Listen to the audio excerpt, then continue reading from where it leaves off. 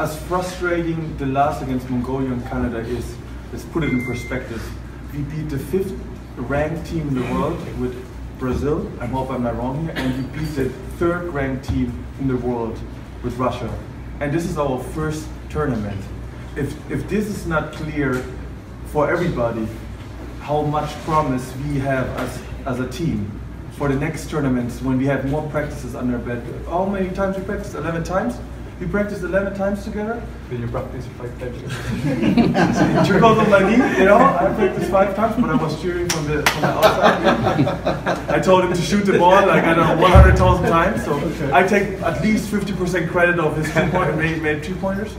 So who doesn't see, I mean, it's so obvious how much promise there is, practicing 11 times, being completely unexperienced, beating the ranked number 5 team in the world, beating the ranked number 3 team in the world by a high margin. And in Brazil we could have even beat higher.